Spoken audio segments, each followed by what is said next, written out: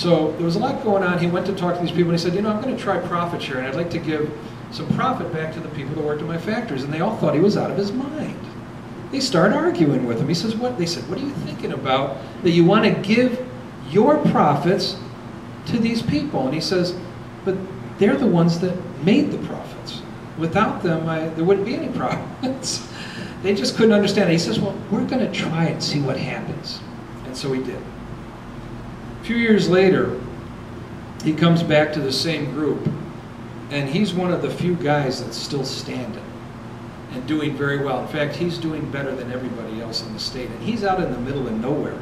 And there's a lot of textile mills in cities, and in the big metropolis cities of Providence, Pawtucket, and Central Falls. Those are the big areas where everybody lives, everybody works. He's out where nobody lives, and there's not a lot of factories. But all the factories that are out there, most of them are his. A couple of years later, he decides to start a stock ownership plan. Now think about the year, 1916 for profit sharing. Nobody was doing that. 1924, stock ownership. What's interesting about this is 20 years later, the people that bought this stock and got these stock options and stuff buy out the entire company from Mr. Levy. In 20 years. Amazing. Levy keeps going. He starts another factory in Ashaway. This is one of his ideas to keep from building up the small community he lives in. He looks down the road, and this place, Ashaway, again, was fought by the employees in the company who said, that's too far away. How are we going to work? And I'm not kidding you, this is literally 30 miles away. But for Rhode Islanders, might as well have been on the moon or something, right? Well, he says, well, let's try. He says, what if I put in $50,000 and we just try it? They said, oh, okay, well, that's good. Yeah, we could do that. And so everybody gets behind him. This factory is absolutely fantastic. They're making all, you know, it's doing very well. It's very productive. It's almost as productive as the big mills that they have up in Harrisville. Next thing he does is he says, and this is the funny thing about this guy that you have to appreciate. Here's a guy who's willing to experiment with things. He says, what if we put a factory in a place that's never had a factory? What if we put it in a place that's never had a textile mill? What if we put it in farm country where they don't know anything about manufacturing? So he sends a guy out to look for a place that looks like that. And he finds a place called East Woodstock, Connecticut. It has water. He goes to the town, he goes before the town council, and he says, would you be willing to host this factory? Would you agree for us to build the thing and employ people here? And this, you know, would be farmers and people that were mostly manual labor people, which is great for a factory. And they agreed to do that. And so he built this factory there. It did very well. It was much welcomed by the company. They made all kinds of good things. In addition, they had the Woodstock Academy. This is a school that's well known in the United States. This is what it looks like. It's still operating exactly the way it operated when it started back in 1800. So he hooked up with them too.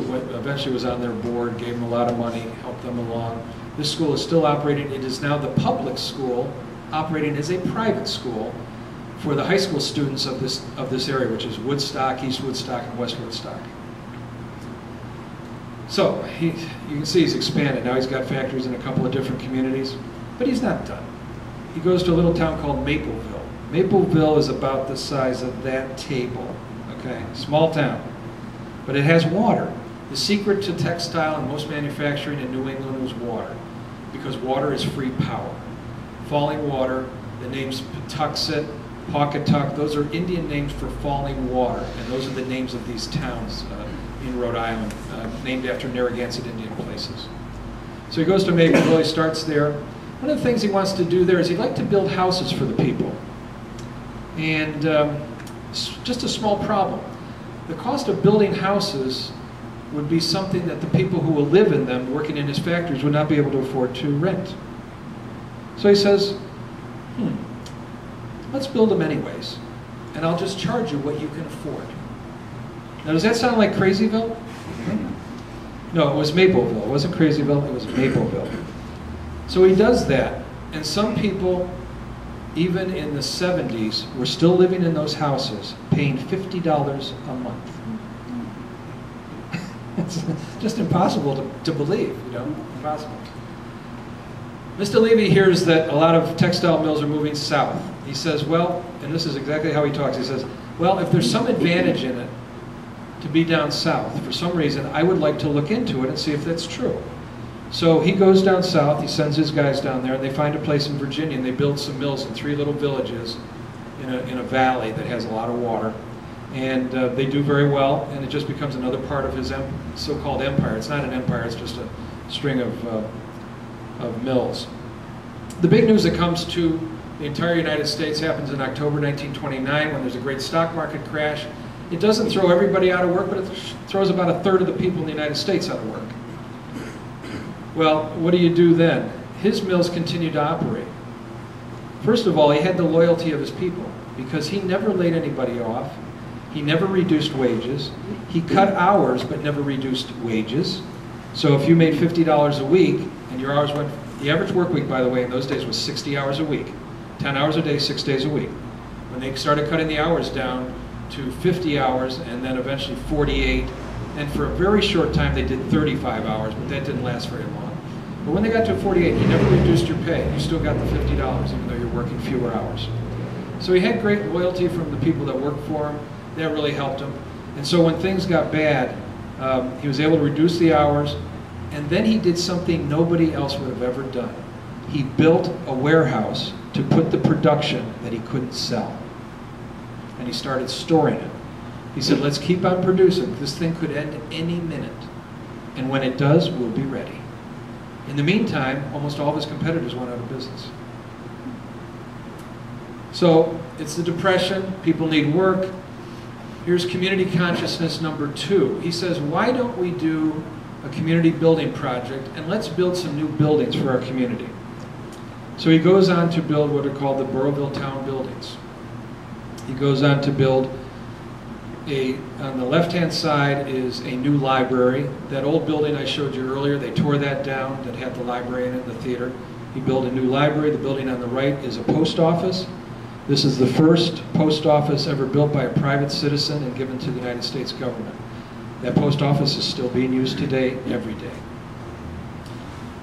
In the center, these 2 pictures are pictures of the Burrowville Town Hall, built in 1933. They're still being used today, and they're the most beautiful buildings you'd ever want to see. He also built a high school. He built the 9th District Courthouse for the state of Rhode Island, which then paid rent to the village, to the city, or I'm sorry, to the town for its use. He was really a different type of guy, wouldn't you say? It was very interesting. He was also a visionary, and I call him a visionary entrepreneur, because an entrepreneur is somebody who sees things differently. They see things in a way that you will never see them. And they see things that you can never see. But there are entrepreneurs of all stripes. There are artistic entrepreneurs. There are people who can stare at a blank canvas and create a work of art, and we don't know how they do it. And then they figure out a way to sell it, and that's an artist entrepreneur. And there are other people that are music entrepreneurs. Well, Levy was all of those things and more. He was a first-class violinist. He owned a 1709 Stradivarius. His wife was a first-class violist, and every Sunday they had concerts in their home of a quartet, and the community was invited, and they also did a lot of other things. He brought first-class musicians from all over the world to come to Harrisville, a place that they had never heard of and would never hear of again the rest of their lives, believe it or not. But he brought them there because he wanted people to experience culture, and he had these people come in and teach the children and anybody who wanted free lessons to learn how to play music. He also brought in first-class theater people to teach theater. He built a first-class theater that's still there, a 354-seat assembly theater that was used for movies and also live theater, still being used today. And they had brought in people to teach people about how to do musicals, how to do theater, how to do events. Just amazing. He also was a leader in terms of having opinions and ideas about things, and he spoke very often before the Congress of the United States, particularly during the Depression, because he had ideas about how to solve the issues of unemployment, how to solve the problem of lower wages and so on, and what the difference would be if you raise wages. He said raise wages because then people will have more money to buy the things that aren't being bought. It's counterintuitive, but he was right. They always asked Levy, you know, he's a great tennis player, he's a musician, he had all these factories, he traveled widely. They said if he wondered if he had a pet project, and he said, yes, I do. People. That's my pet project. That's what I care the most about. And he showed that over and over again. Again, he's doing all these things, but he keeps building mills. Builds a few at Nasonville, another small community. In 1936, he adds the Glendale mill, and then in the same year buys 2,000 acres in Hatchet Bay. The same year, he's also elected chairman of the Burrillville Republican Committee. He's been a Republican his whole life, but never active in politics because he just simply didn't have the time. And so this 36 is a big year. 37, he proposes that all of his workers get a paid vacation, 2-week paid vacation. 1937. What the heck is he thinking about? But here's the catch. He says, I'm going to give you 2 weeks paid vacation, but I'm going to pay you 4 weeks of pay because it costs more to go on vacation than to stay home. Would you like that?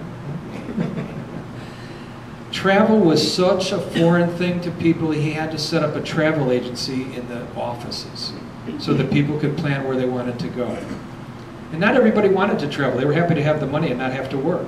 One woman said, I'm going to get a nice set of false teeth. I've never been able to afford them.